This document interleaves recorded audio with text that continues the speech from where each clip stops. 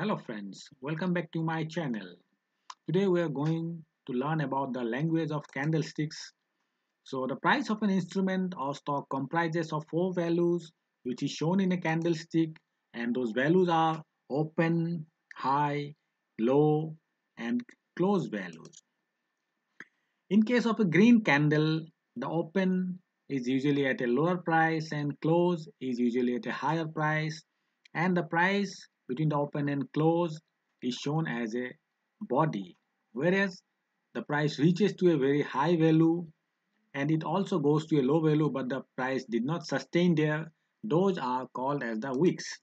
Similar is the case of a red candle where the open is at a higher level but the close is at a lower level. The regions where the price did not sustain result in the production of thin wicks, and the price within which it sustains is shown as the body. By understanding the ranges of these four values in a candlestick, one can predict the strength of a buyer or a seller, which determines the future movements of the market, which is called as price action. And price action is usually the first type of indicator or is the most supreme type of study one can do for predicting the future course of the markets. Presence of strong buyers and strong sellers. By looking at the candlesticks, we can predict whether the strong buyers or strong sellers are present at a certain point of time. Strong buyers, also called the bulls, produce bullish Marubozu candles with small or no wicks and a big body. The strong sellers, also called the bears, they produce bearish Marubozu candles with small or no wicks and a big body. Here we can see the examples of bullish and bearish Marubozu candles. Strong fight between buyers and sellers produces small-bodied doji candles with the long wicks. A doji candle shows indecisiveness in the market. Some common and powerful candlestick patterns where we are discussing about single candlestick patterns are discussed here. First type is the hammer. So hammer indicates strong buying pressure, and it is best if it is formed in a downtrend at the bottom of the candlestick chart. It works well when formed at the support levels. The support may be horizontal levels or moving averages or round numbers, say for example 40,000 in Nifty Bank.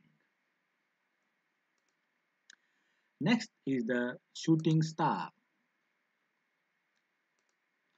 A shooting star indicates strong selling pressure. It is best if it is formed during an uptrend. It works well when formed at the resistance levels.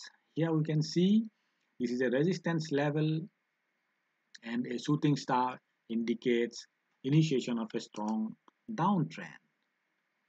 The resistance levels may be horizontal levels or moving averages or round numbers, for example 40,000, 40,500, etc.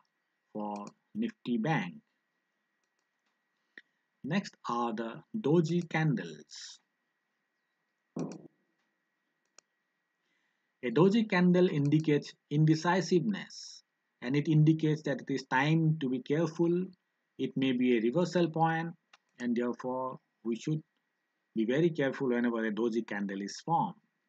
It indicates strong fight between the buyers and the sellers. It is very significant if it is formed at support, resistance or round number levels. Say for example 41,000 in Nifty Bank. There are different types of doji candlestick patterns. The very common are dragonfly doji, gravestone doji and long leg doji. By understanding the various candlestick types and their formation at significant levels, it is possible to predict future market movements and become a net profitable trader. So these are some of the common types of candlestick patterns, but very important types of candlestick patterns. If we can see and observe such candlestick patterns, then we can act according to the position of the candlestick patterns, and we can improve our trading skills. Please do like and subscribe to our channel if you have liked the content. Thank you for watching.